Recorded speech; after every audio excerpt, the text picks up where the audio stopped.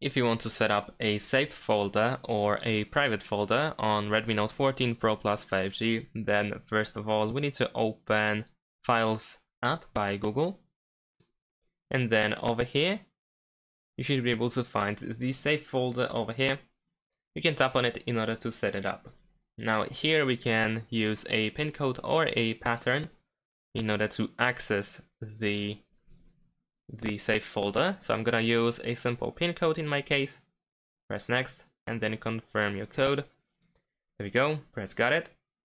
And now we can start adding files to that folder so that the access is locked behind that password that you just set. So over here, for instance, now we can go to, let's say, images, and I can hide this image in that folder. All I need to do is tap on these three dots over here in the top right corner, and now I can choose to move to save folder. Now after I enter my password, the file will be moved here. So in order to access it, I need to enter the code, the password, and here now I have access to my file. And of course you can store pretty much everything over here, like downloads, anything you download, every image, every video, every audio file, and so on and so forth.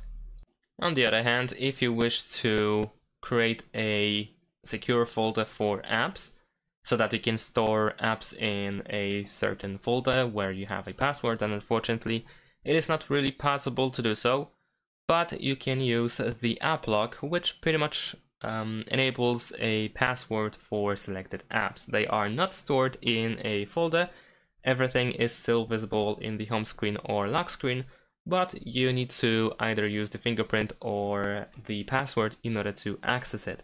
So in order to use that feature, then in the settings you want to go to apps, and then over here you have app lock. You want to turn it on. You can either use the pattern or you can tap on the change password in order to once again choose pin or just a password.